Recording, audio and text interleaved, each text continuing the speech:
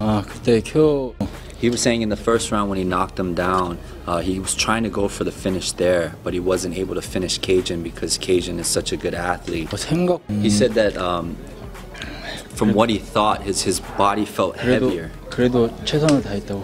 But he was in good condition for the fight. Like his body just felt heavy, like lethargic, like he wasn't moving as fast as he usually moves. He said he wants to work on pretty much everything, you know, his ground, his wrestling, his striking, his athleticism. He just wants to come back as a much better mixed martial artist every time he steps out there.